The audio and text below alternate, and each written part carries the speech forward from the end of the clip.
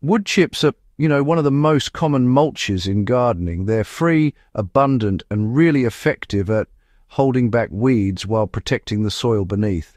But the biggest question gardeners ask is simple. When do wood chips actually become soil? How long does it take for those golden fibrous chips to break down into the dark, crumbly humus that plants thrive in? The answer isn't as straightforward as a single number of months or years, because the process depends on biology, mainly fungi, and how you manage the decomposition. Today we'll walk through the entire timeline, from fresh chips to fungal takeover, and reveal what you can do to speed the process or work with it effectively.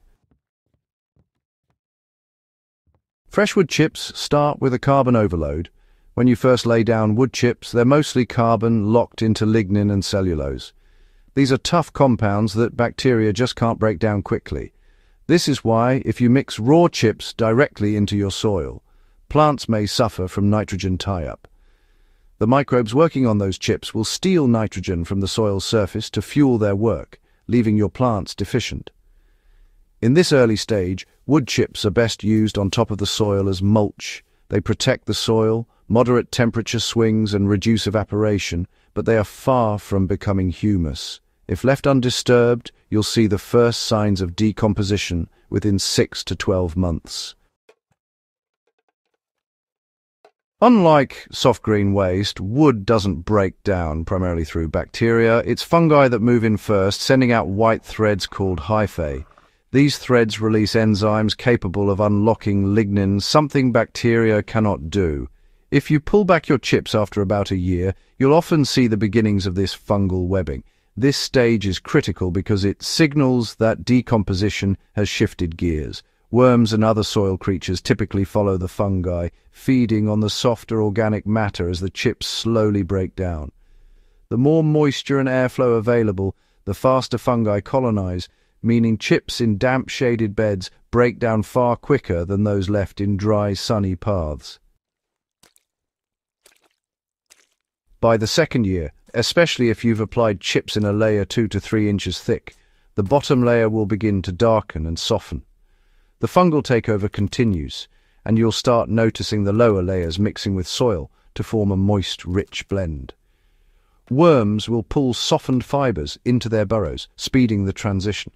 By year 3, much of the original texture is gone in the lower levels, replaced with a soil-like material. This is not yet finished humus, but it's fertile, well-structured, and highly beneficial to raised beds or orchard soil. For chips left in place without turning or mixing, the full breakdown into humus may take, 4 to 5 years. At this stage, the chips are no longer recognizable.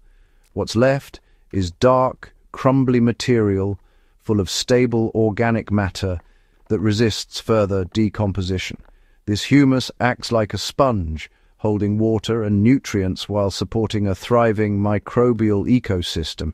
It's really the gold standard for long-term fertility. Patience is key here, because while faster decomposition is possible, true humus requires time. While a natural timeline might run 3 to 5 years, gardeners can speed things up by managing conditions. Mixing nitrogen-rich material, such as grass clippings, manure, or green leaves with chips, creates a more balanced composting process. A ratio of about 4 parts wood chips to 1 part nitrogen material is a reliable starting point. Turning the pile every few months also introduces oxygen, which fungi and bacteria both need.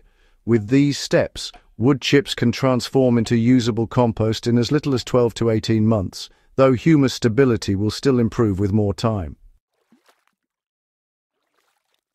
How you apply wood chips makes a difference in their decomposition.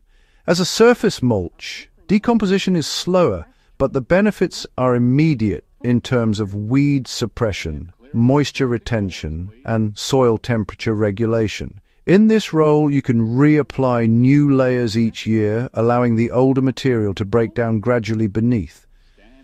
In pathways where chips are applied thickly and compacted by foot traffic, decomposition slows dramatically, sometimes lasting over 5 years before visible soil forms.